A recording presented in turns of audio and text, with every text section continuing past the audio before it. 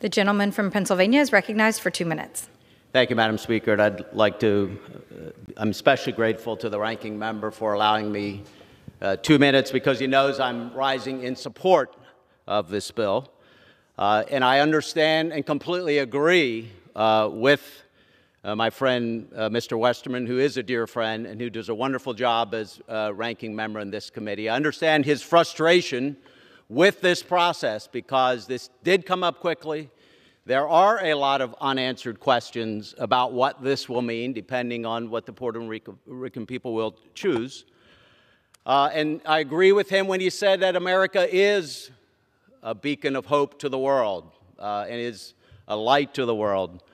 And I think that makes the case for why we should allow the Puerto Rican people to make their choice about their own future. I've heard concerns on our side about economic issues taking on debt. I think this bill will specifically address that. Puerto Rico, if it chooses to be a state, would keep the debt.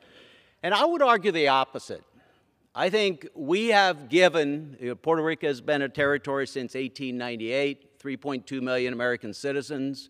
We have not provided them every tool we possibly can to ensure they can be prosperous. Now, I was grateful. I've visited Puerto Rico. I have a large community in my district from Puerto Rico who have family.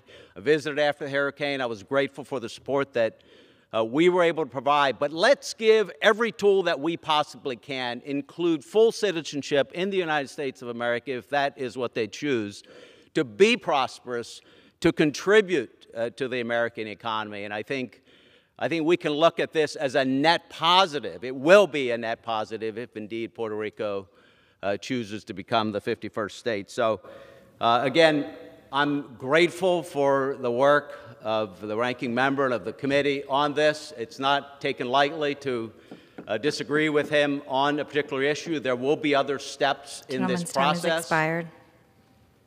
30 seconds. Yield the gentleman an additional 30 seconds. Thank you. There will be other steps in this process during which I hope some of those real legitimate questions can be answered, but we should allow the Puerto Rican people to make their choice about their future. I know certainly the Puerto Rican population who have families back in the community, this is what they're looking for. I'm proud to stand with them and their family members if they have the opportunity to freely determine the future of their beloved island. Thank you, Madam Speaker. I yield back. Reserve. Gentleman from Arkansas.